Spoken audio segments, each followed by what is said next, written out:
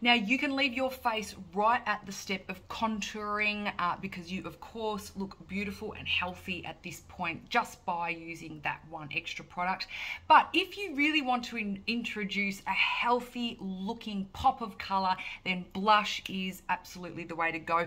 I never not wear blush. So I like to wear 2 blush colors at one time. I just feel for me that it gives a really nice graduation of color on the cheeks. I feel it looks a little bit more natural than just one color. But of course you can just put a little bit on the apples of your cheeks. You can put a dust over your whole cheekbone, or you can try 2 colors like I'm going to show you today. So the first color I'm going to pop on is our beautiful winter blush. This product is a color that everybody can wear. It is just gorgeous. I'm selecting one of our larger brushes because I don't want this particular product to be as intense with its coloring, and our pigments are very intense. So I'm using a bigger brush. Bigger brushes give you less intensity. Smaller brush heads are going to give you more color and more pigment.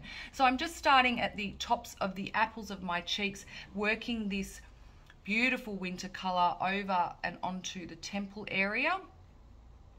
But I'm not placing my blush too low. I'm keeping it really in line with the center of my nose.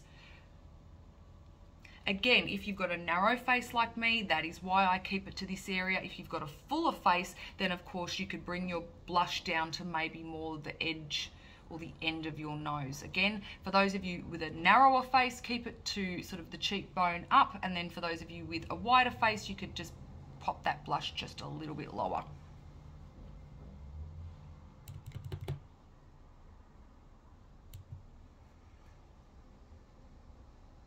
Now, if you absolutely love the blush colors that you've picked and you have no idea what eyeshadow colors to use them as your eyeshadow colors, because if your blush suits you, then it's going to look absolutely beautiful as an eyeshadow color. It's no fuss, and it's something that I do on a day-to-day basis. Whatever's on my cheeks is usually on my eyes. Now, with what's left on the brush, a little bit of the winter blush residue, I'm going to sweep that over my eye. And the reason I like to do that is it lifts the concealer so it's not so two-toned, and it gets rid of any seam of line, I suppose, or making it look like it's concealer and then blush. I love all of the products to link like a spider web. They all connect really beautifully without making it obvious which and what product starts where. So that's the blush loose, and now I'm going to pop a little bit of our autumn cream on the apples of my cheeks for a pop of color. Now, my other favorite colors to do this with is the Coral Radiance. That is beautiful, and of course the Summer.